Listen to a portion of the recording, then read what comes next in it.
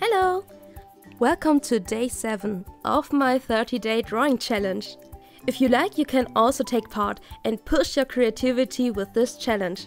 You can start whenever you like because it's not necessary to start with the beginning of a month. You can use any medium and style you like, but try to challenge yourself from time to time.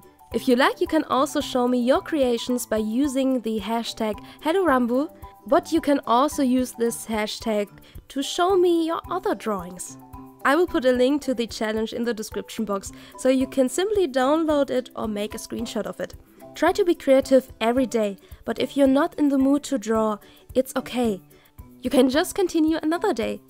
I want to push your creativity, but it's more important to have fun. Take your time to do the challenge at your own pace. And if you have any questions, just feel free to ask.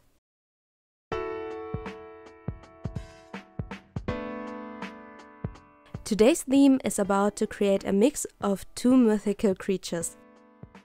I saw so many great artworks of you doing this challenge on Instagram. There are a lot of awesome and creative mixes between different mythical creatures you create. It's so much fun watching your progress during this challenge, so keep it up! For today's drawing I decided to go for Thai mythology. Most of you maybe only know Greek or Japanese mythology, so I thought it could be more interesting to show you something else. The 2 creatures I mixed are Kinnari and Naga. The Kinnari is known in the Buddhism mythology and has its roots in Hinduism. Kinnari is half human and half bird. Her head, arms and her torso are human.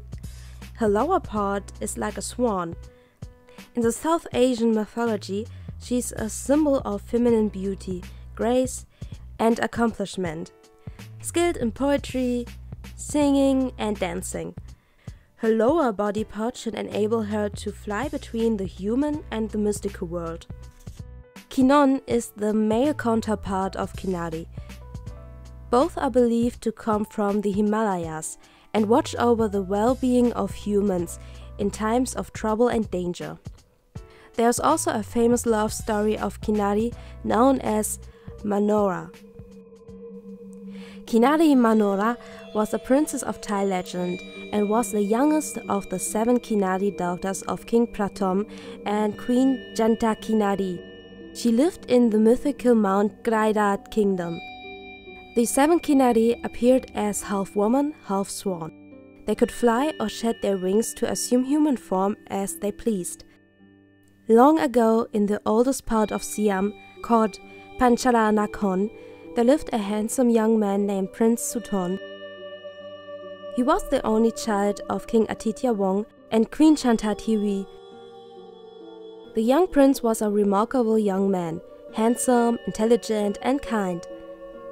It seemed as if he had mastered every grace and showed an aptitude for many skills, but in one sport, archery, he had exceptional ability.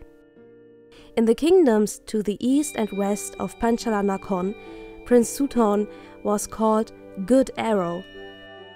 Good King Aditya and Queen Chantadevi were proud of their son and were determined to find him a wife who was beautiful as the roses and as gentle as a doe.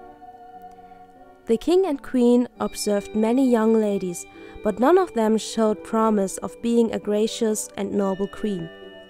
One spoke with a harsh twang in her voice. Another lacked grace in her walk. The third was not clever enough, and the fourth was plain. The fifth could not sing sweetly.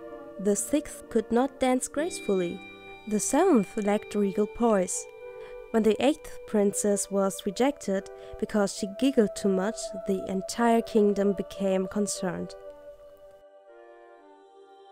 One day, Pran Boon, the most famous hunter in Panchalanakhon, discovered the secret bathing pool used by King Tumarat's 7 beautiful daughters. King Tumarat was a great king who ruled over the bird people in the far north. It is said his daughters were the most beautiful young ladies in the world. They all wore soft feathered wings that could be removed at will. Without the wings, the bird maidens looked exactly like other girls. When Pran saw the 7 pairs of feathered wings lying on the grass, he quickly ran to the kind old serpent, the Naga of Champu-Chit, and borrowed his magic noose. Then he stealthily crept along the bank of the bathing pond and snared Manora, the youngest and fairest of all the bird maidens. Pran carried Manora to the palace and presented her to King Aditya and Queen Chantadevi. "Princess Manora will make an ideal bride for our Prince Suton," said Boon. Boon's prediction was fulfilled, for Manora's natural loveliness and gentle charm captivated every member of the royal household. Prince Suton and Prince Manora fell in love, and the entire kingdom rejoiced at the news of their wedding. On the day they were wed, the prince said, "Manora, I am the most fortunate man alive. My beautiful bride, I shall do everything I can to bring you happiness." Manora answered, "Suton, my only request is that you never leave my side. When you are near me, I am happy. When I'm alone, I think of my father, my sisters, and I become sad." Unfortunately, Prince Suton was forced to leave Manora soon after their wedding. "I must help my father's soldiers defeat the enemies who attacked the northern boundary. Please understand," said the prince. "I understand," said Manora.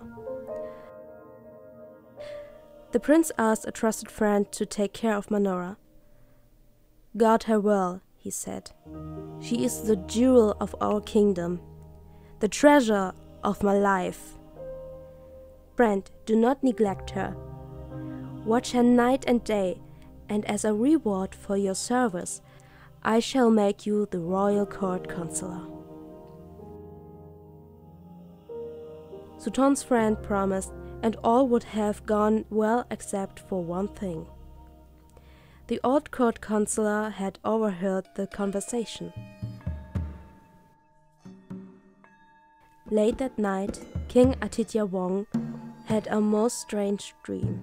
He called the court counselor and said, "Last night in my sleep I saw my intestine unwind from my body. It rose like an enormous rope and wrapped itself around the entire kingdom of Panchalanakon. What does it mean?" The jealous old man immediately saw a way to save his position. He rubbed his chin and looked very wise, and he said, "Your Highness, your dream is a sign that a great evil will soon fall upon you, your family, and the kingdom. So great is this evil that all may die in its grasp." The king sat up very straight and whispered, "How can we prevent this evil from coming?" "There's only one way to appease the gods, your Highness," said the court counselor. "I do anything you say," murmured the king. "You must make a blood sacrifice. You must sacrifice the bad woman." "No!" shouted the king. "Prince Suton loves Manora more than anything in this world. Does she mean more to you and the prince than your own beloved queen and all your subjects?" The king had no choice. Cliffhanger! It's a quite long story, so I will not read everything for you, but I will put the whole story in the description box down below, or at least the link to the story. And yeah, sorry if I pronounce something wrong, I'm just a Lucrin. So, Naga is a legendary creature out of the Indian mythology. The goddess Naga generally has the form of a great cobra, usually with a single head, but sometimes with many. Some of them also can transform themselves into humans. They are also often part of the Thai folklore and are represented as well in temples, but they are also represented in a lot of other Asian countries. While creating this, I realized that both of them combine and represent different counterparts, like sky and earth, or air and fire. A lot of you will say, isn't it water and fire? But I don't know, I think the fire cannot live without air. So maybe it's not a counterpart, but it's just that they belong together. But anyways, why is there fire? Because Naga can also be seen as a dragon. In the traditional Thai art, the balance between the figures and the sense of each element is important, such as lines in each painting should be in harmony to create a line flow. I really love traditional Thai art, and I always wanted to create a full artwork in this style. But there's so much more to learn, and it was a truly hard work because of all these details, but it was so much fun at the same time, even if it was exhausting. I would definitely continue to draw in Thai style, or learn to draw better in Thai style art. So let's see how my future works will look like. So I hope you enjoyed this video. Thank you for watching, and I see you in my next video. Bye bye!